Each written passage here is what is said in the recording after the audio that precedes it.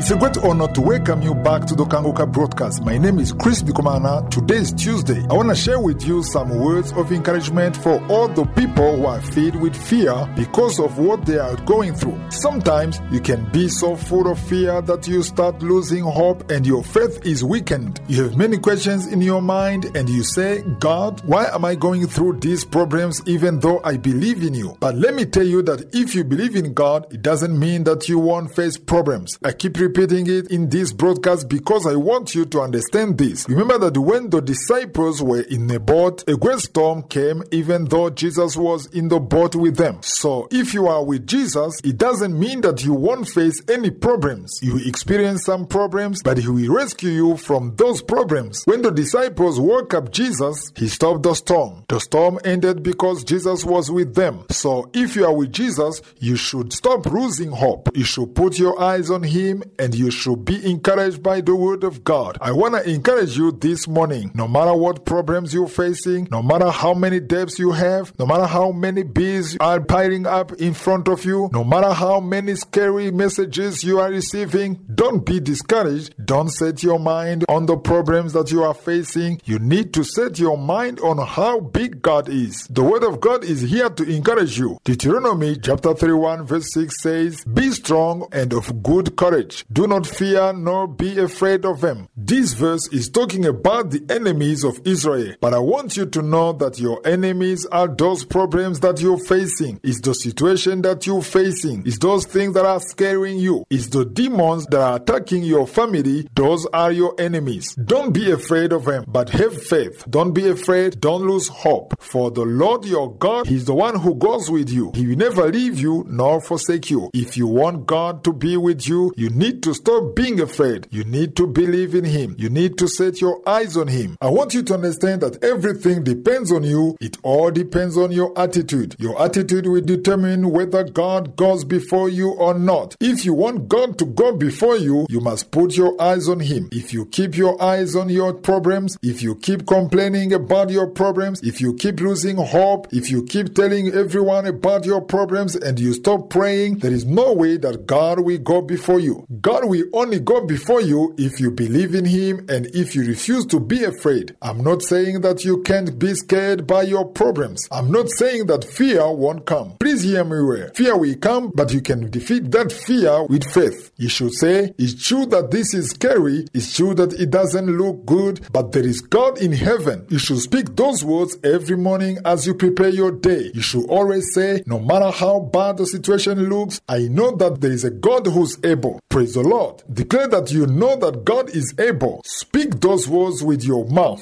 Don't just think about them, but declare them out loud when you pray. Just say, God, you able. I know that you can't leave me. I know that you are my Father. I know that those who put their trust in you will not be put to shame. Those words will increase your faith. The verse read says, the Lord your God, he is the one who goes with you. It's the Lord himself who will go with you. I really love the part that says that he is the one who goes with you. You need to understand that every time you believe in him and you put your eyes on him and you say, I won't look anywhere else, you are the only one, I believe in you, I want to go with you, and you try to defeat fear through faith, he will go with you. He said that he will never leave you nor forsake you, and he's not a liar. If you feel like God has abandoned you because you no longer have any dreams, you don't see anyone who can help you, you feel like your prayers don't produce any results, I want you to know that if you think that God has abandoned you, it's a lie from Satan. Satan is lying to you. He's trying to convince you that God has abandoned you. But God cannot abandon you. God himself said that he will never leave you nor forsake you. So if you say that God has abandoned you, you are calling God a liar. It's as if you are saying, God, you have lied. You have said that you will never leave me nor forsake me, but you have abandoned me. No, God cannot lie. You need to stand on his word. You need to stick to his word. He has rescued you in the past and he will be able to rescue you today. He is still the God who created the heavens and the earth.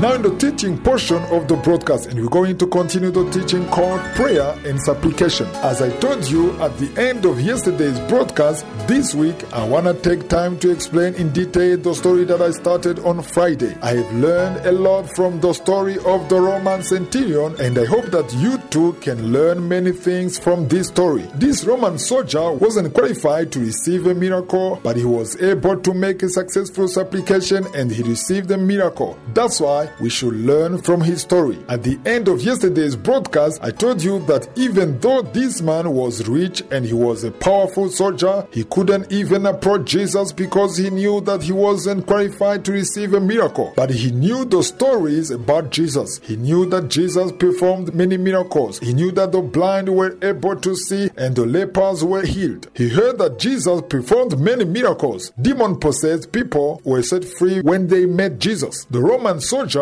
knew about all those things, but he also knew that he wasn't qualified to receive a miracle because he wasn't a Jew, he was a Roman. But even though this man was a Roman, he was doing some very important things. Even though he wasn't a Jew, he loved the God of Israel and he supported the Jews. He considered their God as the true God and he used his own money to build a synagogue for the Jews so they can have a place to worship. That's why the Jews loved him. And when he sent them to ask Jesus to heal his servant, they were eager to go. You can see in Luke chapter 7 verse 3 that he sent elders of the Jews to Jesus and they pleaded with him to come and heal his servant. We're going to look at the words they used. Remember that I told you that this week we will take time to study this story in depth. So verse 4 says that when they came to Jesus, they begged him earnestly. It means that they were making supplications to him. They didn't just say that there was a Roman who wanted him to pray for his servant. No, that's not what they said. They came to Jesus and they made supplication to him. Sometimes when you pray, you ask God to give you some things you want. You can ask him to heal you, or you can say, God, I want you to give me a husband. God, I want you to give me a child. I want you to fill me with the Holy Spirit. I want you to make a way for me. You are asking for things, but asking and making a supplication are two different things. These elders of the Jews weren't just asking, they were making supplications. And when you make a supplication, you need to base it on the word of God. You need to base it on a promise from God. You need to base it on good works. In the same way that the widows were showing the clothes that Dorcas had made. You need to have some tangible things that you can lift up before God. So verse 4 says that when they came to Jesus, they begged him earnestly, saying that the one for whom he should do this was deserving. They were saying that he deserved to receive the miracle. When you make a supplication, you need to bring evidence that you have the right to receive what you are requesting. If you are seeking justice in a court of law because someone has stolen your house, you need to present to the judge some proof that the house really belongs to you. You can bring the property title which shows that the house is registered in your name. The judge will consider an official property title because it has a lot of value in his eyes. You can't just cry to the judge and say that your house was stolen and that you want it back. That's not enough. You have to present some evidence to the judge. These elders of the Jews came to Jesus and they made supplications to him. They said that the Roman soldier deserved to receive a miracle. But you need to know that it's not enough to say that someone deserves a miracle. If those elders of the Jews had only said that the man deserved a miracle, Jesus would have continued his journey in the same way that he initially ignored the Canaanite woman. Jesus doesn't want you to just say, so and so deserves a miracle, or I need a miracle. If you want your prayer to have power, if you want him to answer you, you must demonstrate why that person deserves a miracle. Even though those elders had said that the Roman soldier deserved a miracle, that wasn't enough. They had to demonstrate why the Gentile man deserved to receive a miracle even though he wasn't a Jew. God wants you to remind him about his promises. He's very pleased when you speak to him about his promises. So in verse 5, the elders of the Jews continued their supplication and they said two things to Jesus. First, they say that this man loves their nation, and that's very important. And secondly, they say that this man had built a synagogue for them. God willing, we continue tomorrow. May I bless you. I wish you all a great day.